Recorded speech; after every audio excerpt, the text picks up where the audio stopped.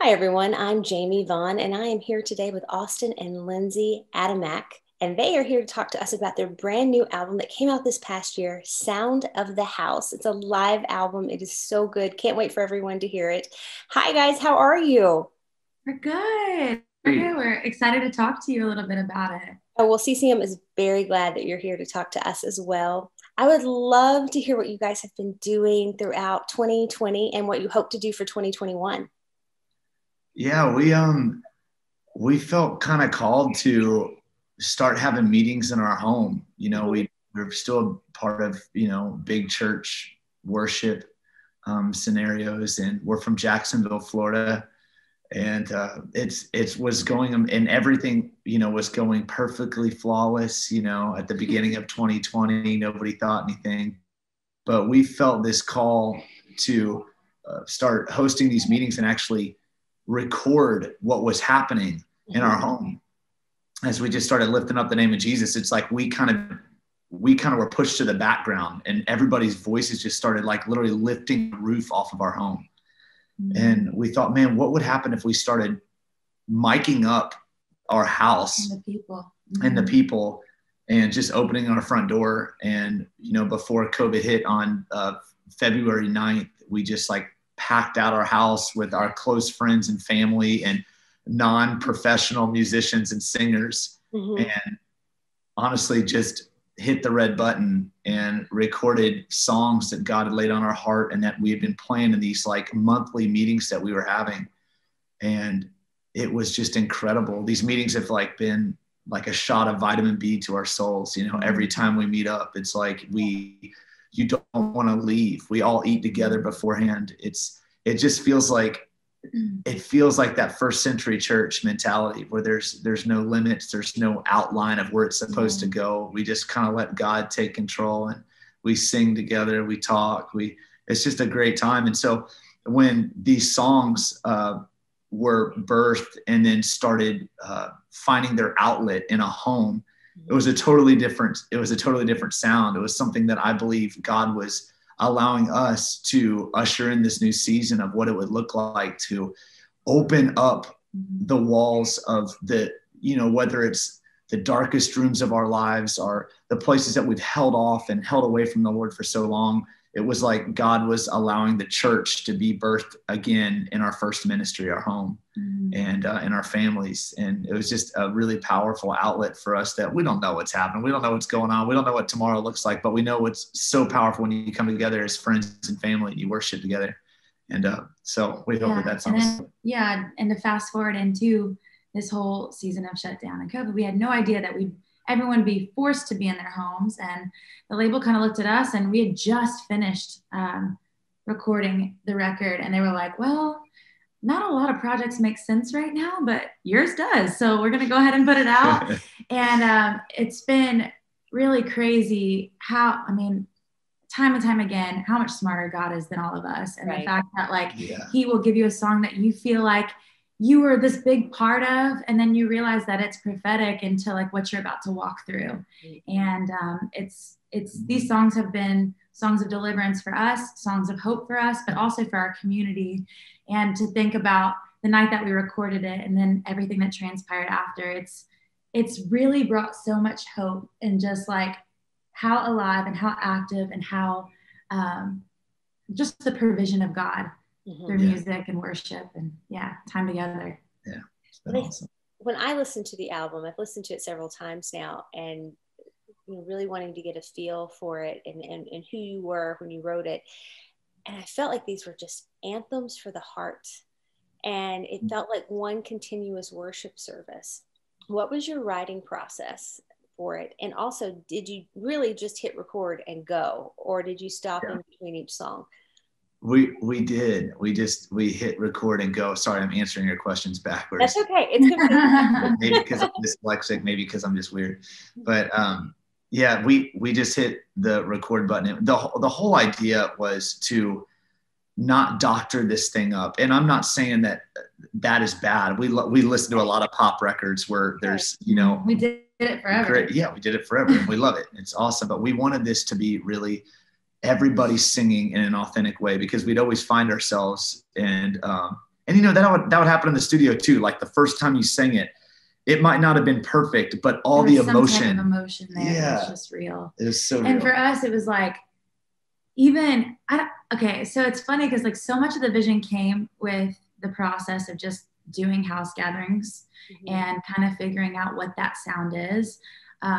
We really felt like the Lord was convicting us to record real people, their worship and genuine worship, whether it's an atheist or a bartender or a pastor in town or worship leaders or our families. Like we just felt the need to record people as the sound, and the main focus of the record to be people desperately coming in, whether you've seen it before and you know what you want and you want more and you want to go deep, those deeper places in the presence of God, or you have no idea, but you're at the end of yourself. We all came into the room with an expectation, and our desire was to capture and record that expectation of people like desperately pursuing Jesus or something more. And as we were like recording and kind of putting together the record, the temptation was there for us to overcorrect our vocals, to go back and overdub everything and like to clean it up, because we've always been in the studio. We've always done things that way.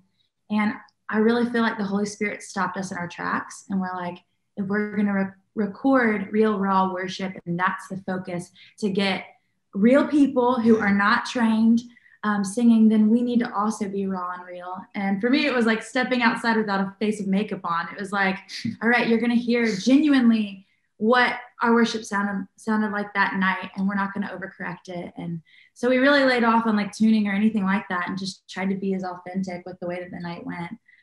But we didn't know what we were going to get. We were like, we may have to do another one of these nights. Who knows? But the Lord just came through for us. Yeah. It very much sounds like a corporate worship album. You know, it doesn't sound like, oh, this person has lead and this person picked up lead here and there. It does feel like the presence of the Holy Spirit was in that throughout listening to the whole album. Yeah. We started writing the project not knowing it was going to be a project, not knowing what was going to happen, but just started gathering our thoughts, and really were drawn to scriptures like Isaiah 55, where talks about that his word would not return void. You know, it would give seed to the sower. It would not, that water that fell to the earth would not return back up to the sky without accomplishing and bringing to fruition the things that it was set out to do. And we felt the same way. God's word wanted to be completed to that. And as we started writing more, that turned into a song called "You Keep Your Word" on the album. But as we started writing more into this album, and we were having these house meetings, it's like our friends are like, Lindsey kind of opened up a can of worms talking about like atheists and stuff. It's like, why would they come to a house gathering at church? But it's crazy when you're at dinner and you start talking to somebody and you open up the idea that they can come to a place that's not under a steeple, and it's not some religious clout behind it or some sacred space, and you know, per se, come to my home. Yeah, they're really open when you say, hey, do you want to come to my house? There'll be a bunch of people over here just down the street. Yeah. And when that started happening, they started writing the songs. We had a friend, and there's a song story of that we put out. We had to like get a video of it because it was just so powerful. But it was the song story behind "Can't Deny It," and it was of a couple who are dear friends to us, and he was a pretty staunch, like, outspoken atheist. That even family gatherings, like, he was always always a nice guy, but always ready to tell us why we were crazy. Yeah. I understand. And he just had an encounter with the Lord, and a crazy encounter with the Lord. You have to watch the video to see it, but it's about the song. And he literally said the words to me before him. He showed up at a meeting after we had been praying with his wife for a long time because he had left the family. It was this crazy ordeal. We had no clue. And we start praying with her, and he shows up at the meeting, and long story short, he tells me this meeting, I literally fell to my knees in a hotel room away from town, and just like was saying, I can't deny it anymore. Like, I can't deny his presence anymore. Yeah. And it was like the songs started being birthed out of that. And we started writing, you know, I can't deny it. This love that's coming after me. I've tasted and tried it. I'm not going to fight it. This love that's coming after me. Mm-hmm. And it was like, God just sovereignly started writing these songs, like you were saying, like anthems of the heart, not just anthems for this like large group of people, but what happens when we're all looking at each other and it's not just a sea of people, but you can see individual faces. What would happen if our worship started being so tangible and real. And it was like we were living that out, not just when we went to church on a Sunday, but church started being born in our homes and wherever, in warehouses and wherever we meet up, that it was like there was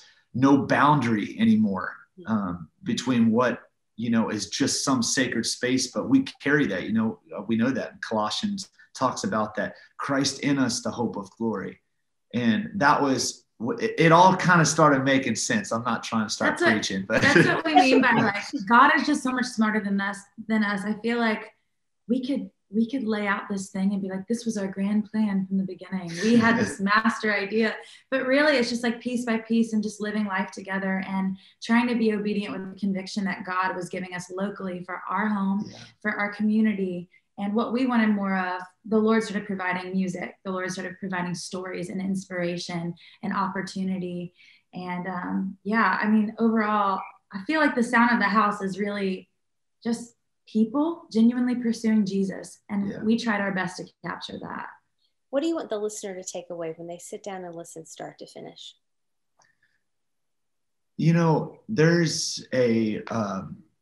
There's a story in 2 Kings chapter 4 where it talks about the woman with the olive oil jars. I think that's like what the editors decide to call that section of scripture. But it's basically where a woman loses her husband and the debtors and stuff are about to come after her and her sons for the money, because now I guess her husband can't provide and all the stuff and they owe a bunch of money. And she starts crying out to this prophet Elisha saying, hey, like, help me. What am I going to do? They're coming after me, all this stuff.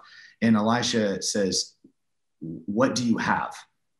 And I feel like we hear that, especially like millennial culture and all that kind of stuff, and it like is a source of competition. It's a source of like when we're scrolling. I've heard a pastor friend say like it's hell in our pocket, our phones, like we're just scrolling all the time. And it's this comparison game all the time. And so when we hear somebody say, what do you have? Well, we immediately compare. We think that it's like they're shaming us. Well, I don't have anything. And clearly this is what the woman thought of in 2 Kings chapter 4. She was like, I don't have anything.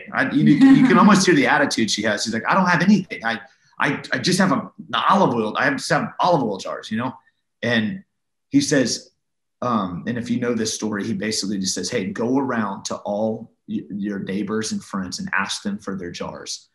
And she literally poured out her only olive oil jar into these other jars, and it just never stopped pouring in her house until all the jars that she had collected were filled, and she was able to sell those off and make the money to pay off the creditors. And it was this crazy story.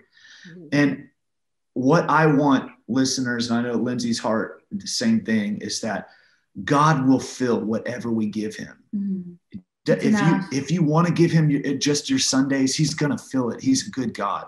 Mm-hmm. If you give him your family, he's going to fill it. If you give him your house, if you give him your workplace, we've been even meeting with COVID, trying to distance. We've been meeting in upstairs Harley warehouse, like a shop upstairs. So we can spread out and do the COVID thing. Yeah. And it was like, God is meeting us there, and that's gotten out of control. So we had to like move to a bigger spot. And then we're also thinking of ways now to into different homes. And now other people in Jax are picking this up. We don't want to hold the rights on this. The beautiful thing is that God is going to fill it. Yeah. And that is our prayer, is that you would open up your house, open up your life. Whatever you have. Yeah. And know that like God is good. Like what you have is enough, that your worship matters. And if you give him your yes every single time, that he's going to come through in crazy ways that you didn't think you would ever be worthy enough to sign up for. Like, just give God your yes, give him everything. What you have is enough, and he's going to fill it, and there's going to be an overflow. And that's how communities change. That's how families change. And we're seeing that firsthand. Yeah. Austin and Lindsey, as we wrap up this interview, is there a message of hope that you would like to leave for our viewers? Yeah. I just say that nothing takes God by surprise. Really doesn't. We have a hope in him forevermore. And that is an assurance that can never be taken away from us, no matter what we were born into, no matter what, like, golly, generational curse per se that we feel like we've had to carry on our backs, that we've had to walk through. there's nothing that can separate us from the love of God. And I know that verse is utilized so much, but I believe as we continue to give God every area of our life and we start opening up those dark rooms, we're seeing that culturally on a big scale right now. We've seen how like a lot of the, the curtain is being pulled back. We're seeing, oh, there's a lot of things we swept under the rug for years and years and years. And I believe that we don't have to fear the fallout, because Lindsey has always said this, and she actually kind of said this prophetically in a meeting, that wherever there's a fallout like that, there's going to be a mighty rebirth in the Lord. When and you're obedient. Yeah. And I think if you're obedient too, and you listen, and maybe it's not music, maybe it's hosting. We've had some incredible people that just love to cook and love to, just do awesome things for people who come over, and it's turned out into a really powerful evening that we had no clue. It wasn't even like really purposeful. You might not be able to speak. You don't have to worry about that. Like, we're deconstructing the ways that it looked like at those gatherings in those first century, church gatherings. It was just, we're coming together.